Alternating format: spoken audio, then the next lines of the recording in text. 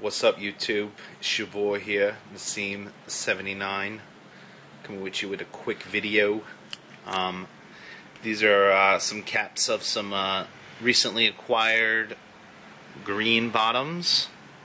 Oh man, two teams both in contention here for some MLB playoff action, 2011 style. These are both the OG original fitteds, as you can tell. We've got old school tags, size 7 3/8 for all you wannabes out there that want to have one of these. You know, I know there's some peeps that love on the Tigers right now. They're winners. Winner, chicken dinner for the Brewers too. They both have the MLB Batterman logo on the back, which is pretty interesting to note because that didn't happen until 1992. But I think it's also common knowledge that the Yankees were the last team to have the green bottom. So if that happened in 1994 and these guys were still rocking out with green brims, this is probably in between 1992 and 1994. So I don't know, to do the math. I would say it's 1992. It's probably the first year of this. But as you can see, it's embroidered on.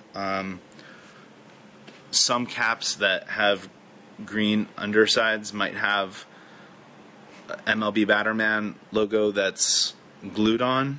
But you know, I don't know if that came later. If that was sort of like a, hey, we still have these green boys with no logo on the back, let's just slap a logo on there. But anyway,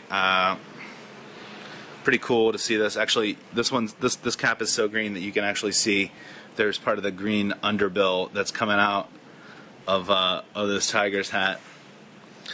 Cecil Fielder era.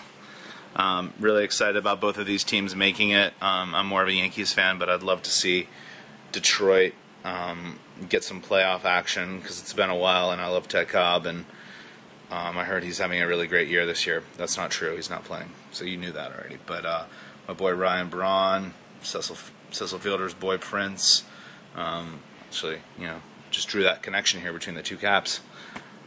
I'm bright like that. So anyway, happy postseason to everybody who made it. Unfortunately, my San Francisco Giants did not. But anywho, check it out. Love it. Love Green Boys. 7 3/8. Peace.